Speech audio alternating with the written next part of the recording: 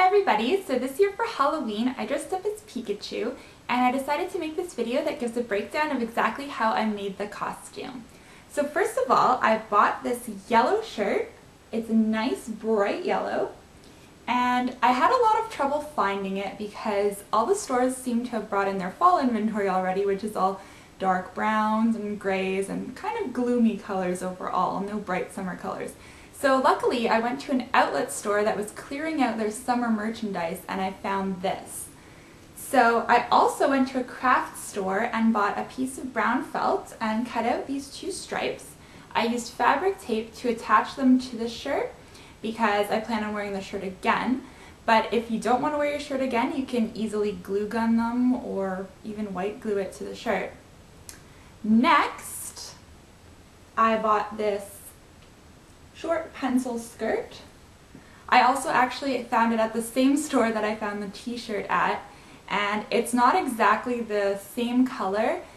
It's a slightly different yellow, but it still works really nice and it still blends in with the yellow shirt.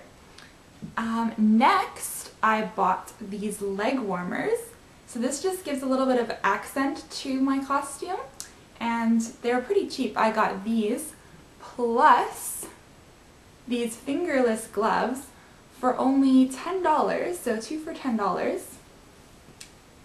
And they act as a great accent overall for the costume. Next, I made my own Pikachu ear headband, and you can watch my video on how to make them. I give a detailed guide, and that's right here. And they turned out really well, actually. And no one could really tell that I made them myself. And finally, I wore these black cage heels, and I was hoping to wear yellow shoes, but I didn't really want to buy new shoes for the purpose of this costume, so I just wore these shoes, which I already had.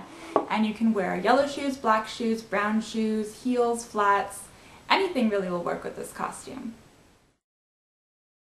And now my costume's complete.